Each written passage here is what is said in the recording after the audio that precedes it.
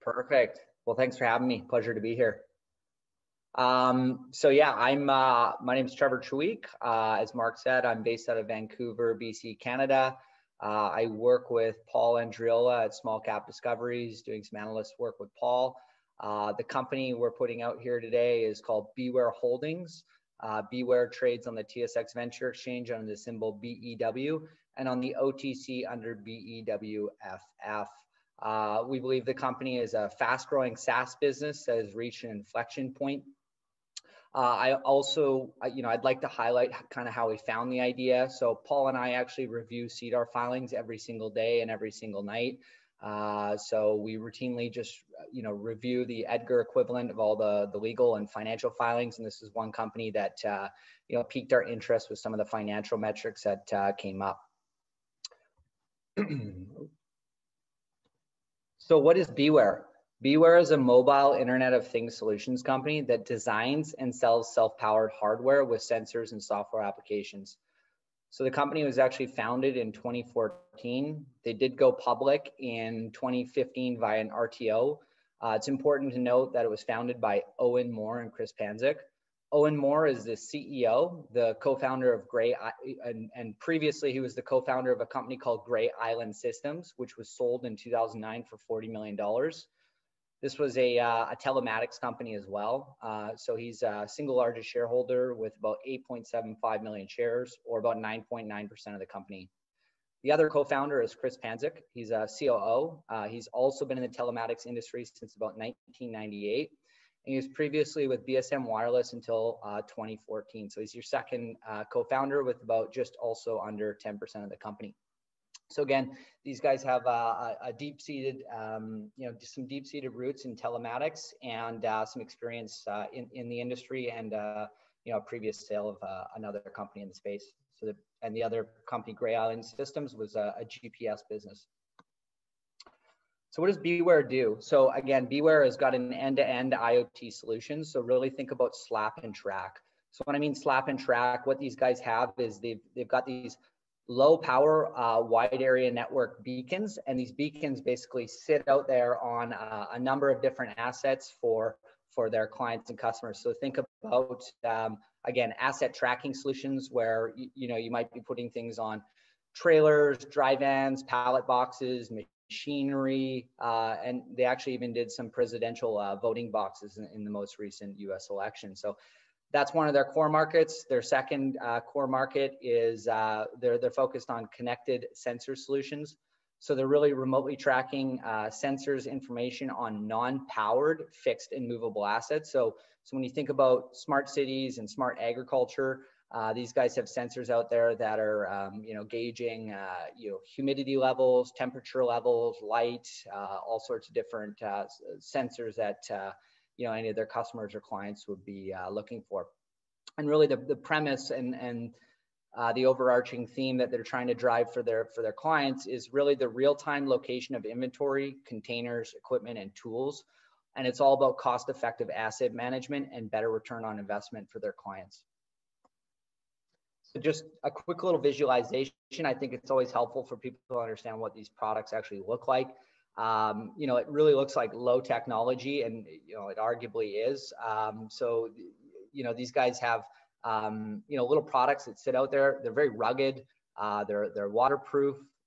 They've got warranties on those waterproofings. Long battery life. The batteries in these things last 7 to 8 years, and they're all working off a Bluetooth. They're all working off Bluetooth, where the Bluetooth is transmitting that data. And then, of course, that data is passed through the gateway and then really piped into BeWhere's web portal, or if the customer already has their own software, they're piped in via an API integration. It should be noted that these devices are relatively inexpensive. They're sort of ranging from about $35 to $75, and then they actually capture a bit of a recurring revenue piece on the other side for about $1 to $3, dependent on if it's BeWhere's web portal or if it's a client web portal. So again, some people have probably seen some RFID technology out there, and these guys are a bit of a competitor to that space. There's kind of an ongoing industry argument that You know, a company like BeWhere has a cheaper solution than RFID if you're tracking some large, you know, fixed assets and movable assets over a larger range. The opportunity, the IoT space is obviously a big space. You know, BeWhere is a small player in that big space. The asset tracking solutions is expected to reach about 32 billion by 2024. The connected sensor solutions is expected to reach 22.5 billion by 2023. You can just think about the diversity in clients and applications for these types of products. Again, you know, putting them out there on portable toilets, flatbeds, generators, trailers. So you can think about all the different industries that they're serving, such as logistics, government, utilities, construction, oil, gas, and mining, as well as delivery. And I think a big, you know, sort of the bread and butter for this company is a lot of the trucking industry right now. So the business model, I think it's important to highlight the business model for these guys because there's certainly some investment risk early on in the company, and it's, you know, core to the investment thesis why I think it's worth looking at now. And the reason is because they've got a hardware and software combination, and the way they're penetrating the market was their focus was actually to sell the hardware at break even or even at a loss. So early on in the business cycle, as they build inventory and sell product, they were going to be a cash losing business, in which they were. And what they've done is through their relationships in the telematics space, they've landed some big brand resellers. So they've been able to get in with Bell, AT&T, T-Mobile, Geotab, Fleet Complete. In fact, Bell is an investor in the company. They bought in their last financing. So they really leverage these partners to really market and sell the products on the behalf of BeWhere. So then BeWhere doesn't actually have to go spend you know, a lot of money doing sales and marketing to actually grow the business. So it allows for a little bit more scalability and a lower overhead business model. Company's got about 10 to 12 employees right now. And again, yeah, they're selling the hardware and then they're capturing that long-term recurring revenue on the software side. So annually, how's the company been doing? So the company's grown since 2016 from arguably $0 in sales. 2020 was a record year. They did about $7 million in sales. Gross profit for the year was almost up 100%, about 93% for the year. Most importantly, of course, those sales are going to have a bit of a mix, a bit of a product mix in terms of hardware and software. So, you know, the hardware is going to skew as they get different orders. You know, as you can see, it's not going to be a linear trend here. But most importantly is the recurring revenue side of the business. And the recurring revenue, there's a very clear trend here. It's very actionable. It's pretty core to the investment thesis. You know, probably the strongest KPI I think you can sort of blindly follow in some sense. And what we've seen here since 2017 is the recurring revenue has actually increased every single quarter for the company. A little asterisk there at Q4 in 2020, a little bit of noise when the quarterly financial or the annual financial came out, because it looks like it's down. And while it technically is, they operate here in Canada based out of Toronto, but they do sell in the US. So there was some foreign exchange adjustments there. So it should actually be up if there wasn't those foreign exchange adjustments as the Canadian dollar's been rising. So adjusted EBITDA, the company's just accomplished its first year of adjusted EBITDA profits. They've now got about 5 quarters of adjusted EBITDA profits. And while the net income for the full year was negative, they've shown their first quarter of you know, net profitability in Q3 2020. A little bit of an asterisk again for the net profits for the year. The company just had a one-time write-down or sort of not write-down, an impairment on their software technology costs. So they're actually capitalizing their technology costs when they probably should have been expensing it. So the board and management thought it was a smart idea at this juncture in time to you know, take that hit, which was about I think it was about $1.8 million. So they were actually a net loss for the year. It was a non-cash sort of one-time expense. So why do I like the company? I think from a capital markets perspective, it's simple. So generally, if you know, a simple idea means a little bit faster and easier discovery. Again, very simple, slap and track. You're selling a hardware product. The hardware product should hopefully lead to increased recurring software sales, which it is. IoT is a big theme. There's very large, it's a very large market opportunity, big total addressable market. Here in Canada, you know, a lot of the microcap names, IoT hasn't been sort of, you know, been a big theme yet. So I think there's an opportunity there. There's definitely fundamental value. So, as, you know, the company's put up 4 consecutive years of high growth. They've had a strong recurring revenue profile with about $3 million and 12 trailing month recurring revenues. That number is actually up 43% year over year. And most importantly, the recurring revenues are now covering the operational costs. So the company is in a position to not dilute. It's been cash profitable since Q1 of 2020. 5 consecutive quarters of adjusted EBITDA profits. Q4 that just was reported, again, another record quarter of adjusted EBITDA. Right now, they're diversifying their customer base. So if they're growing customer base, you're probably going to see a continuation of the growth in recurring revenue. The margins are improving, and I'd like to highlight this because, you know, as the recurring revenue becomes a larger piece of the total overall sales, the margins are going to increase because of that, you know, because again, the software recurring revenue is about 80 or 90% gross margin. Insiders own about 32% of the company. They're still buying the stock. Again, they've got a low overhead sort of growth strategy, and they're innovating. They're coming out with new products and hoping to penetrate some new markets. And the BeWhere Mini is one of their new products that they're looking forward to releasing here. Valuation, company is trading at a price to sales or an enterprise value to sales of about 2.4, price to sales about 2.7. Enterprise value to recurring revenue, again, the more important piece to me are sort of the meat and potatoes from an investor standpoint, I think, about 5.5x. Again, there's not too many true pure comps here in Canada. Most of them are private or in a bit of a different space.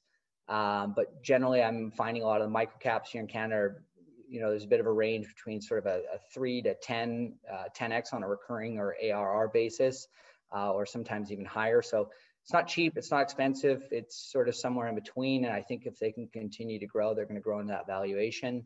The enterprise value to adjusted EBITDA is quite high, but, you know, as a software as a service business that's just become profitable, it's kind of expected to be a little bit higher than normal. Book value of about $4 million. Company's got about 2.4 million in cash and I think about $4 million in working capital. Right now, the company, I believe, is undiscovered. You know, it's pretty thinly traded.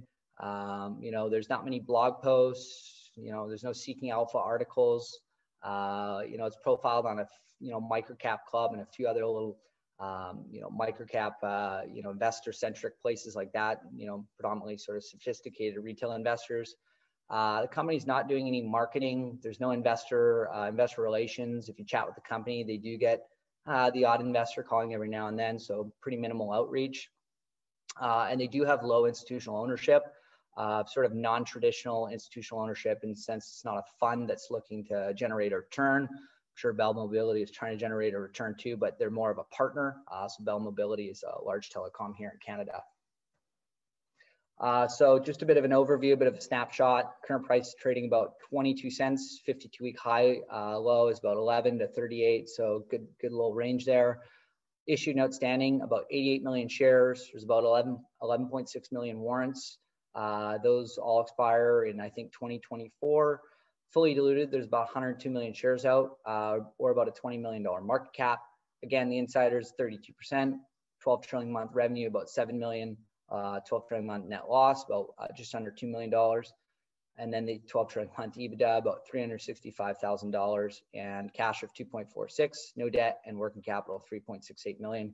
Always like to highlight the last financing, which was done in 2019 at 19 cents as a unit offering for about $4 million. And that would have been the round that Bell was placed at. So that's BeWhere in a nutshell. And if anybody's got any questions, feel free to go for it. Trevor, I might just kick off with 1 or 2 questions. All these partnerships, are they just operating in the US Canadian markets, or, you know, are they, you know, would you find their products, you know, in Europe or Australia, or where are they operating geographically?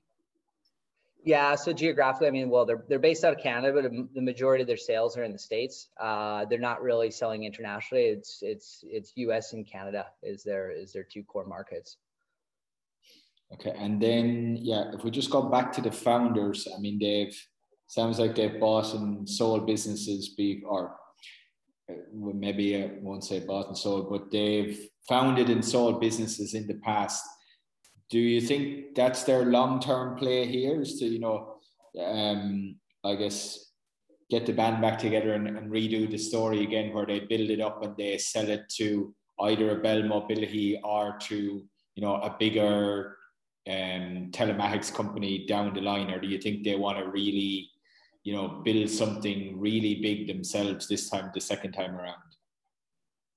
Well, I mean, in conversations with Owen, I think that was kind of his challenge with this last one. The last company was sold for about $40 million. I think it was a great exit for him and his investors. And I think they were operating in a smaller market or smaller opportunity market. And I think, he did a fantastic job executing there and growing that business for a decade or so.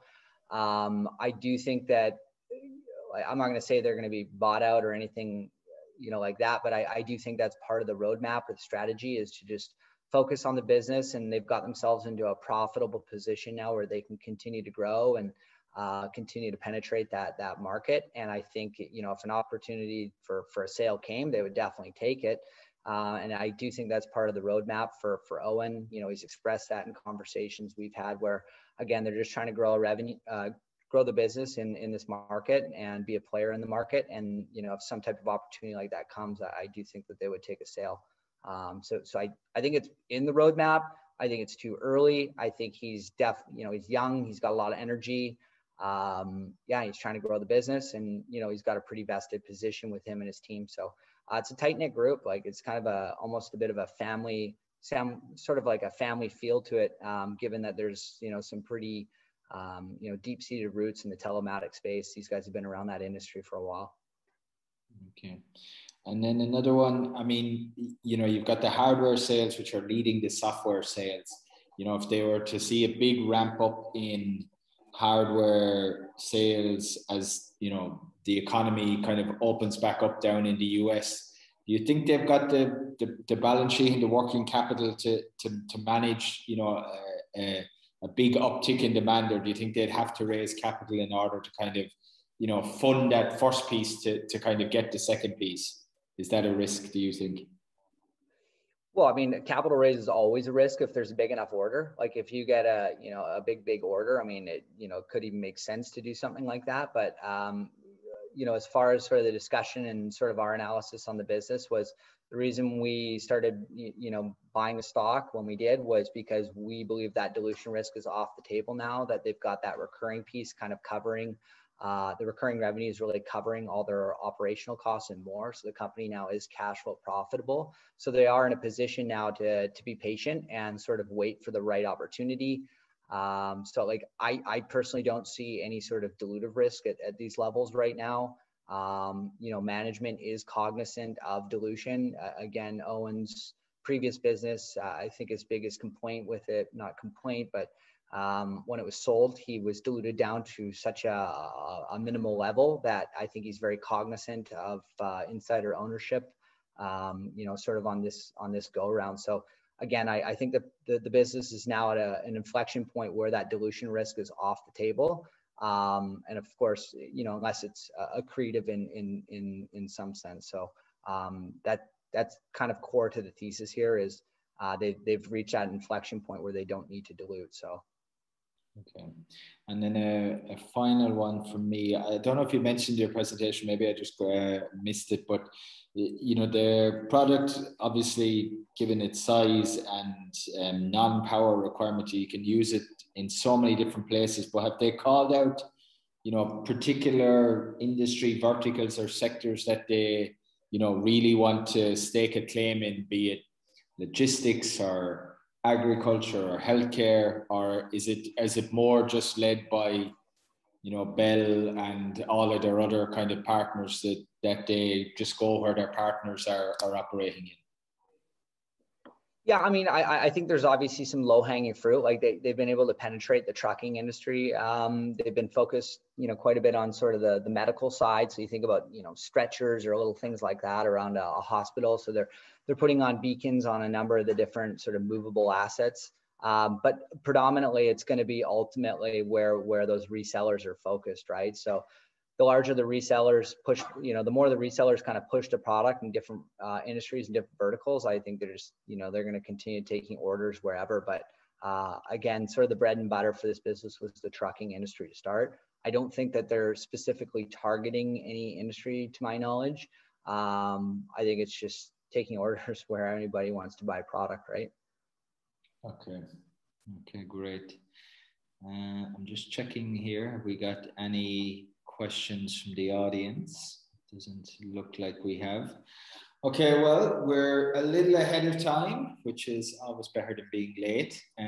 So I think after 4 hours and 8 presentations for anybody, and I think actually a few attendees have sat through the whole summit. So thank you very much for everyone who had attended, and especially anyone who's sat through for the whole thing. And I want to thank all our presenters, not least Trevor, who has got out of bed early to join us from Vancouver. And then I think we've saved the best for last, as they say. Trevor, thank you very much. Thanks to, I can see Dave, Jeremy, Luke, and Marcus are still on here. Thank you guys for your respective presentations. And yeah, this was a lot of fun, and hopefully it'll be the first of many. As I say, I think it was in my opening remarks, I think it's the first global microcap investor summit or conference that at least I'm aware of, and I'm up in the correction if somebody else has done something like this in the past. But yeah, it was a lot of fun, and hopefully we can do one in a couple of months' time again. Yeah, thanks, Mark. Appreciate it. It was a great opportunity, and love what you're doing here. Cheers. Thanks, Trevor. Okay, thanks, everyone. Have a good rest of your day, evening, morning, wherever you're dialing in from. Okay, thanks, everyone. Bye.